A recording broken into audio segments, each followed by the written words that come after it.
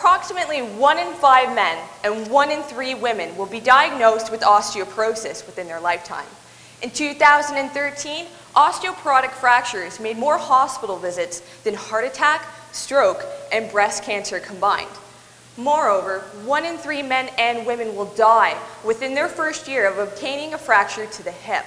But osteoporosis isn't just a health burden, it's an economic one, with over $20 billion spent on individuals with osteoporosis every single year in North America.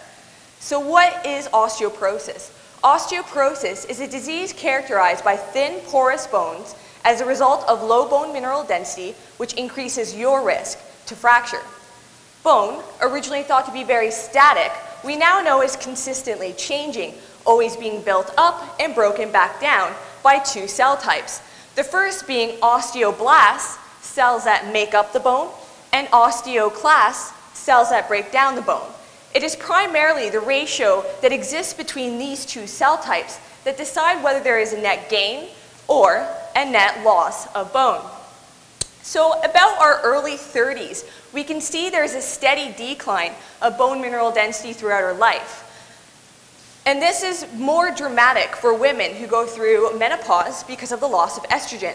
And we now know that estrogen is very important for bone health because it helps you stimulate osteoblastic activity and increase the amount of mineral that is produced within your body. But recent research across the world has now shown that populations who habitually consume tea have higher bone mineral density and a lower risk of fracture. So I decided to investigate why this is by looking at the main components of tea, which are flavonoids. Flavonoids are chemical compounds naturally produced by plants that give rise to tea's color, taste, and smell.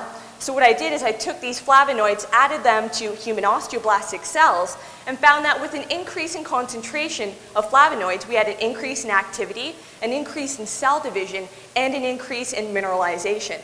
We believe this is occurring because the flavonoids have a similar structure to estrogen and therefore may act as an estrogen mimic. This means when they enter the body through consumption, they can bind to estrogen receptors found within your bone and produce those same favorable outcomes that estrogen naturally does.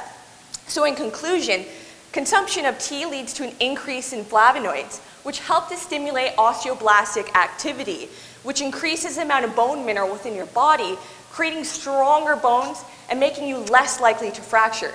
So next time you're at home, think about your bone health and be like Mr. T and brew something good.